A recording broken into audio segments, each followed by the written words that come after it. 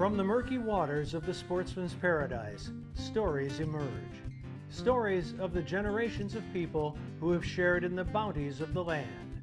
Stories of communities that have persevered through natural disasters.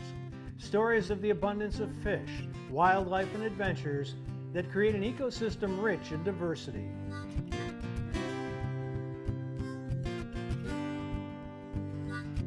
And from the silted banks of the mighty Mississippi to the soggy marsh bottoms, from the tops of towering pine forests to the depths of the salty Gulf, human and animal have shared this fortune for centuries. Enjoy these stories as told by outdoor journalists who travel across our state, documenting the adventure, sportsmanship, and heritage that make us Bayou Wild.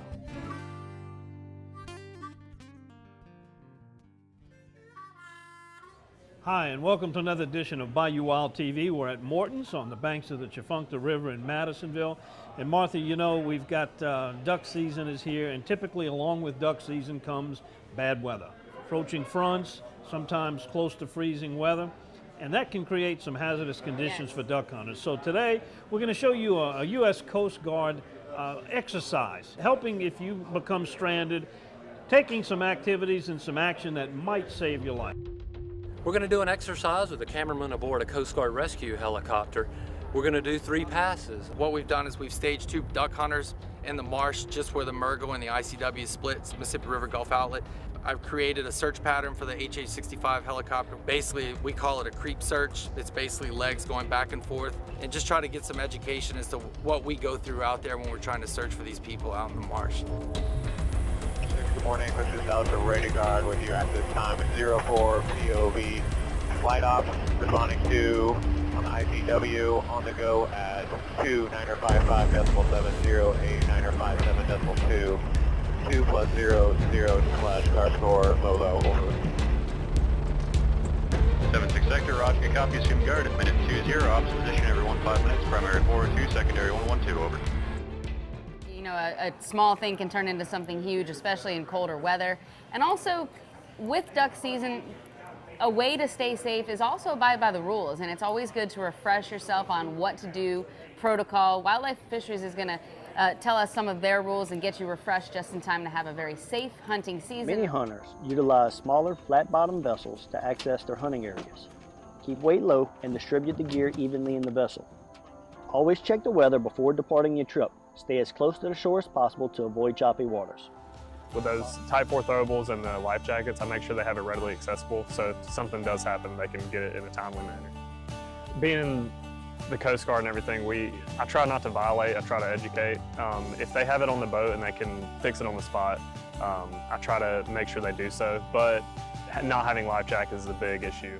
And of course, the best part of hunting season is eating your bounty. After that, we're going to add celery and onion.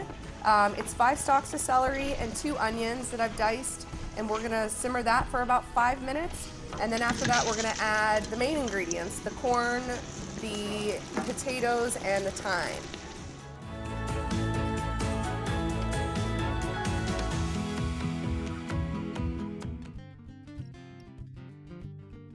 Closed captioning made possible by Ceto.com. Become a member.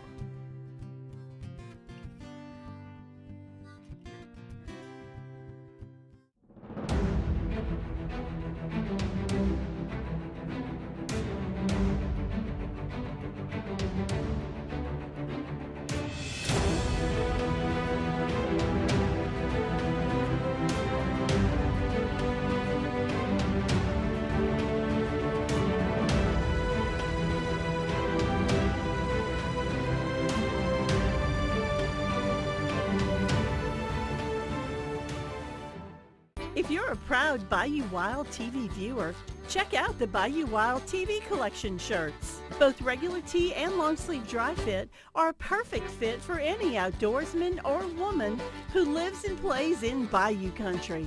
And they make perfect gifts. Go to BayouWildTV.com. If you're lucky enough to bag a deer or a hog this season, bring it here to Double D. Double D processes hogs and exotic game and guarantees your product is always the meat you brought to Double D. Double D Meats in Bogalusa, home of country smoked, spicy jalapeno cheddar, and other customized flavors. Bring your deer or your hog here to Double D, where you always get your meat back in return. It's worth a drive to Bogalusa from anywhere. Double D.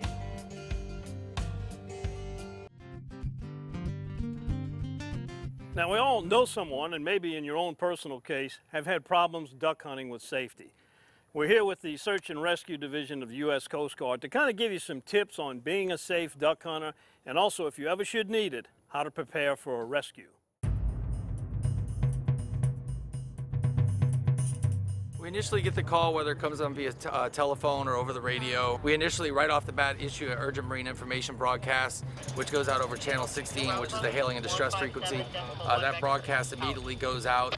From there, we start launching our own resources, and immediately we'll start calling the agencies or parishes that the SAR case is in at the time. At the same time, we're also launching one of our aviation resources for any search and rescue cases.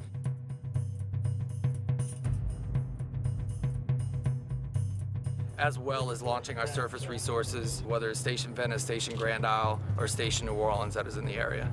In open water, obviously, we have larger resources like the 87-foot patrol boats, but once we get inside waters, internal waters, especially with the challenges of the shallow marshes of southeast Louisiana, a lot of times our resources are even constrained by the draft. And we have to rely on the local law enforcement and water patrols that are in the agency, because they'll have the shallower type resources like airboats, mud boats to get in those areas. Well, usually with a duck hunter, obviously you're always dealing with very shallow water. A lot of times the families, you know, depending on where we're at, we may not be able to get communications with them, whether they do or do not have a VHF radio. Sometimes most people rely upon these cell phones these days to communicate, and may not have a VHF radio for thinking that because they have the cell phone, they can reach out. But when you get in some of the outer reaches of the area in Louisiana, you may not have cell phone reception. There's things that people can do to increase their chances in these types of situations. We're going to do an exercise with a cameraman aboard a Coast Guard rescue helicopter. We're going to do 3 passes. What we've done is we've staged 2 duck hunters in the marsh just where the Murgo and the ICW split, Mississippi River Gulf Outlet. I've created a search pattern for the HH-65 helicopter. Basically, we call it a creep search. It's basically legs going back and forth. There's a ½ mile in between each search leg at 500 feet. And just to try to give an idea to the public as how hard it is to actually see someone in the marsh in a boat. Obviously, if it's a person in the water, the situation becomes even harder to see someone. And just try to get some education as to what we go through out there when we're trying to search for these people out in the marsh. On the first pass, the boater is going to have no signaling equipment whatsoever. They're going to be in a camouflage boat and a camouflage clothing with no signaling equipment. 6, good morning. This is Alpha Radar Guard with you at this time. 04 POV. Flight off, responding to on the ICW on the go at 2955.70, 2 plus 0, 0 slash car score, low, over. 76 sector, roger, copy, assume guard at minute 20, ops position everyone 5 minutes, primary 402, secondary 112, over. In our simulated mission, first we took the helicopter in a search for some duck hunters that were stranded in the marsh without any type of signal equipment.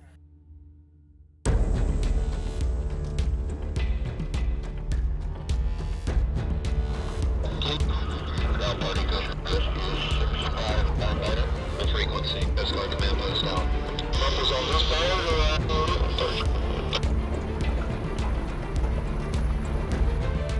76 sector, calling for ops position, over. Sector Rescue 76. Flight op. Position 3001.408942.0.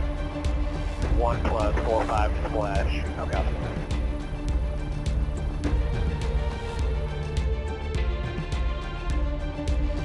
And this is what it looks like from the air when they're searching for survivors.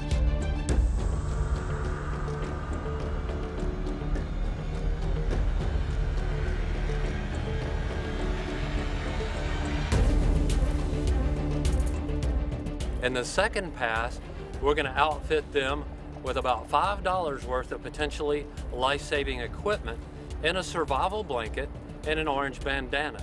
And we hope to illustrate just how effective these passive signals are at gathering the attention of our rescuers.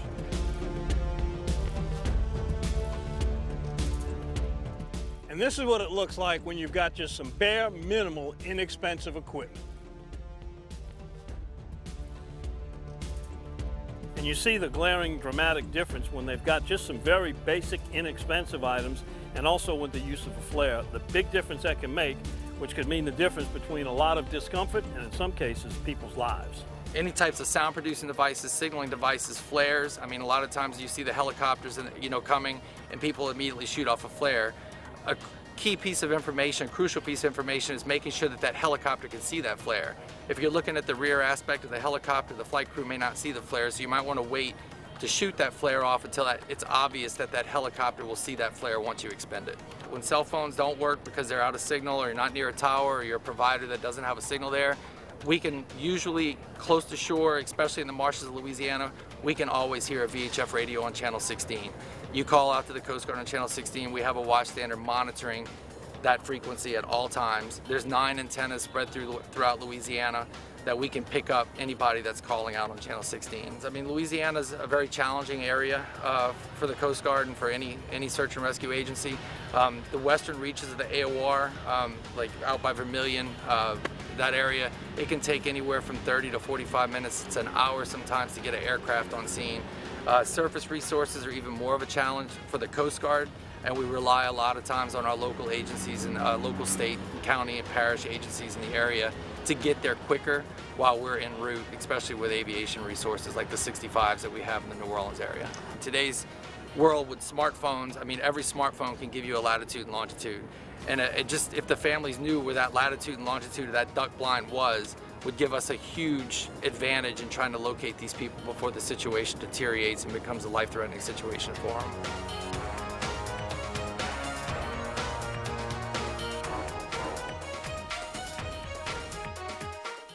In 1967, Dutch Stogner realized his dream to run his own meat market. 50 years and 3 generations later, Double D and the Stogner family still operate with Dutch's original commitment to quality. Pick up some Double D sausage today and share your good times with us on Facebook.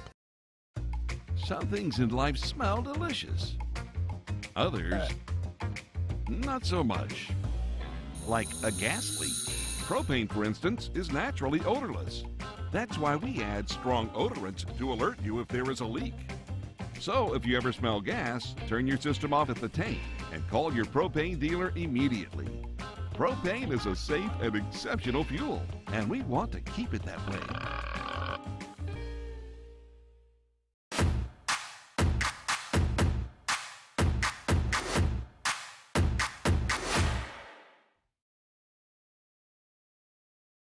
This is Don Dubuque asking you to join me as a member of the Coastal Conservation Association. For 30 years, CCA has worked in Louisiana to conserve our incredible fisheries, making sure that our fishing is great today and for generations to come. Whether looking out for redfish and specks, eliminating gill nets, building reefs across the coast, or work at the state capitol and in D.C., CCA is doing what's best for the fish and the sport we love so much. Your $30 membership will ensure that this work and our great fishing endures well into the future. Go to ccalouisiana.com and join CCA today. In 1967, Dutch Stogner realized his dream to run his own meat market. 50 years and 3 generations later, Double D and the Stogner family still operate with Dutch's original commitment to quality. Pick up some Double D sausage today and share your good times with us on Facebook.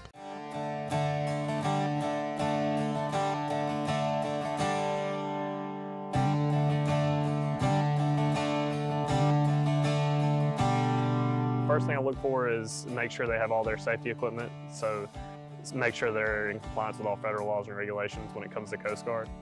Make sure they have their life jackets. I make sure they have their Type 4 throwable and their sound producing devices.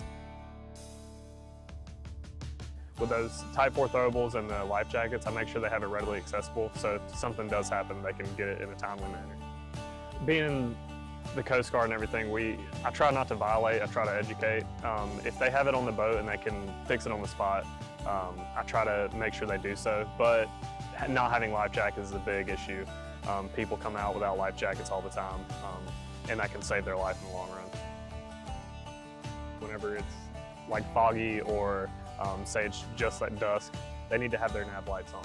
If it's in the morning and it's foggy, you definitely need to have it on for restricted visibility purposes, and it can save someone's life because they can see you, and if you don't have them on, someone can run up on you. Now, a good idea besides your personal flotation devices is put together a little kit of items that you might need.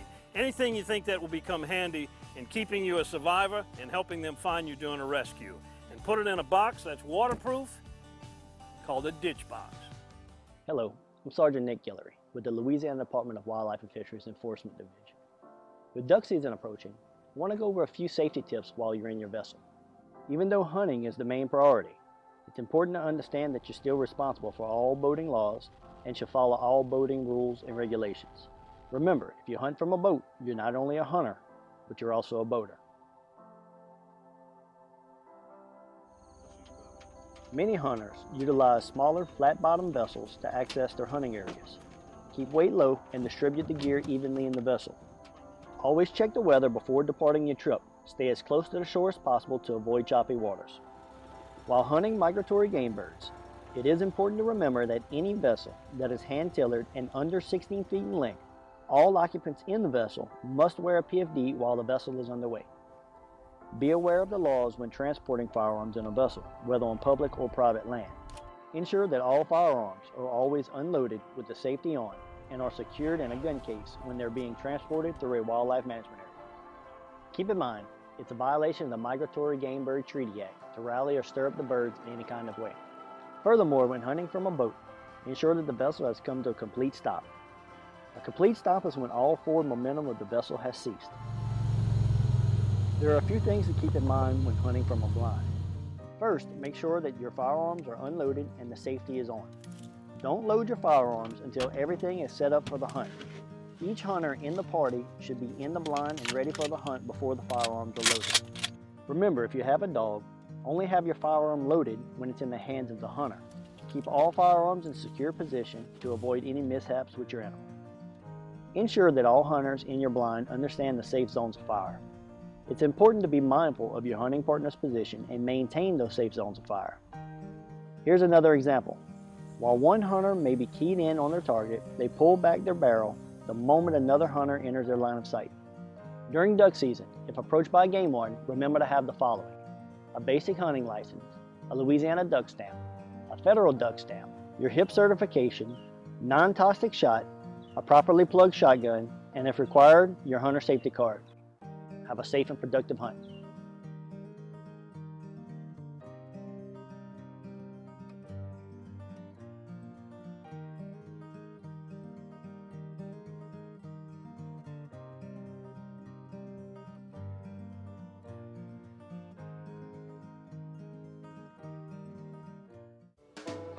Discover the taste of Louisiana that's seasoned just right. Boiled to perfection. And rich with tradition. A taste that's savory, crispy, and a little sweet. Discover the taste of Louisiana fish fry products.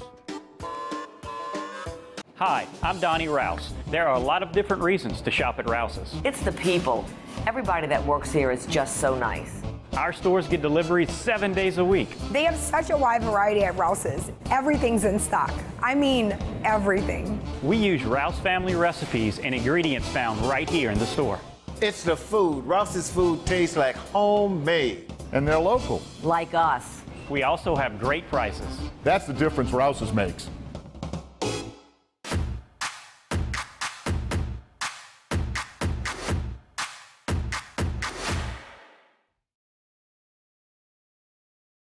This is Don Dubuque asking you to join me as a member of the Coastal Conservation Association. For 30 years, CCA has worked in Louisiana to conserve our incredible fisheries, making sure that our fishing is great today and for generations to come. Whether looking out for redfish and specks, eliminating gill nets, building reefs across the coast, or work at the state capitol and in D.C., CCA is doing what's best for the fish and the sport we love so much. Your $30 membership will ensure that this work and our great fishing endures well into the future. Go to ccalouisiana.com and join CCA today.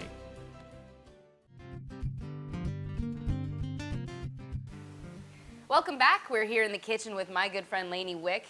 Bird hunting season's over, but we've had some great fun this year, and we've got some pheasants, and we're kind of taking a recipe that you found and making it your own. What are we making today? We're going to make a pheasant and corn chowder with bacon.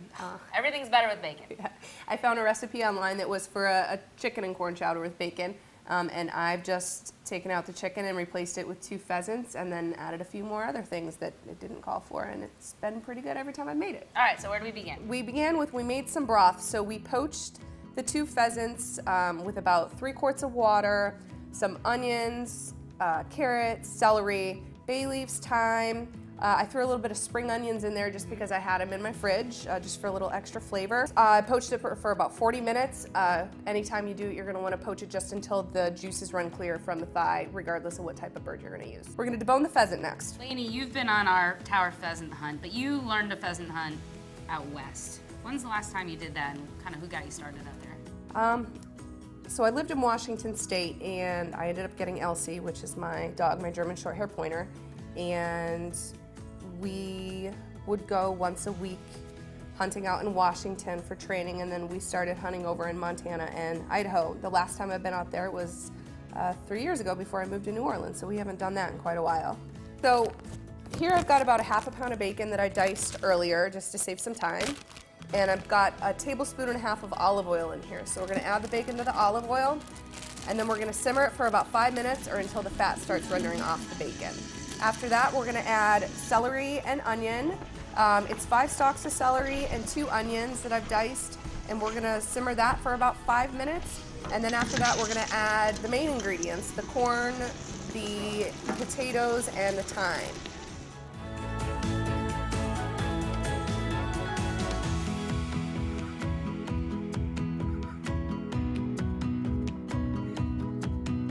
We've had all our ingredients, they've been simmering, the potatoes have been getting soft, and we're ready for the final touches. Yeah, so we're gonna stir in the pheasant first. And you said it's good to keep different size pieces in there?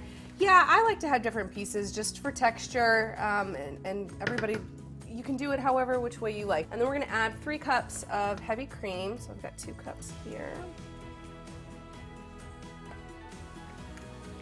There's lots of different kinds of chowder, but my favorite is the cream-based kind, hands down, New England style. I'm with you on that one. That's also my favorite. All right, and so we're just gonna stir that. Do you heat it up or you keep it at the same temperature? Nope, we're gonna let it heat up for a little bit, and once everything's heated, we are ready to eat it. Can't wait. Hi, I'm Donnie Rouse. There are a lot of different reasons to shop at Rouse's. It's the people. Everybody that works here is just so nice. Our stores get deliveries 7 days a week. They have such a wide variety at Rouse's. Everything's in stock.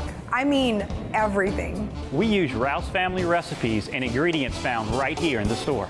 It's the food. Rouse's food tastes like homemade. And they're local. Like us. We also have great prices. That's the difference Rouse's makes. If you're a proud Bayou Wild TV viewer, check out the Bayou Wild TV collection shirts. Both regular tee and long sleeve dry fit are a perfect fit for any outdoorsman or woman who lives and plays in Bayou country. And they make perfect gifts. Go to BayouWildTV.com. In 1967, Dutch Stogner realized his dream to run his own meat market. 50 years and 3 generations later, Double D and the Stogner family still operate with Dutch's original commitment to quality. Pick up some Double D sausage today and share your good times with us on Facebook. Welcome back. We've been cooking our pheasant corn chowder, and you mentioned earlier that if you have a lot of vegetables that you can go to a farmer's market to get, you got some of these cute carrots that you made, get some corn from the farmer's market, you can add this to that. Most of the vegetables that I did use in this, I did get from the farmer's market. Yeah, absolutely. All right, let's do the final product. Give it a taste test. All right. Oh yeah, it smells so good. Trade ya. It's a hearty dish too. This is like a meal, not a side. I would definitely say it's a meal. Yeah. Very good one. All right, the true test. By the way, these birds were shot in our tower hunt if you caught that episode a few months ago. Good stuff. Pheasant corn chowder with Lainey Wig.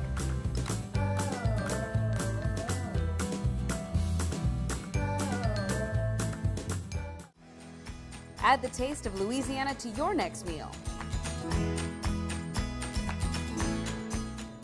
If you like creamy, bold, tangy, or spicy. Bring home the taste of Louisiana with sauces from Louisiana fish fry products.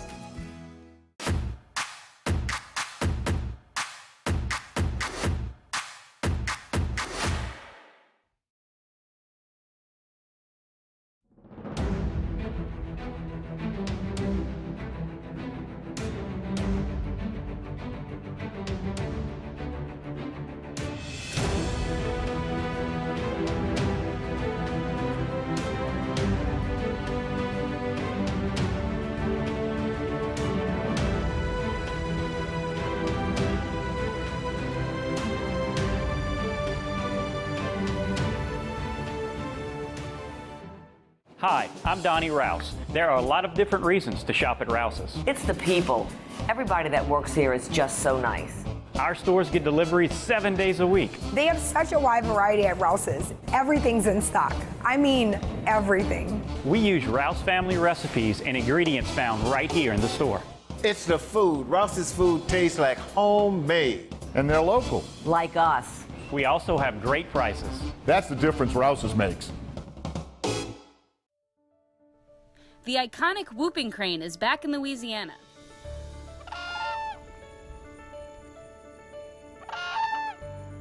If you spot a whooping crane, remember, observe and admire it from a distance.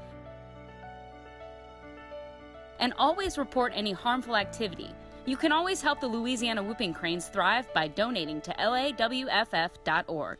Thank you to Chevron and the Louisiana Wildlife and Fisheries Foundation for their generous support.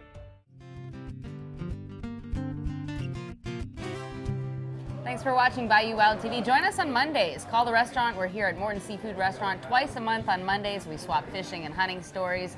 It's always a good time. And if you miss any episodes, go to BayouWildTV.com. You can always watch the back episodes. And don't forget, Christmas isn't that far off. Not. We're seeing ads, we're hearing all music. over the place. Time to check out the Bayou Wild collection. Some great gifts, hats, shirts for your Bayou Wild TV fans.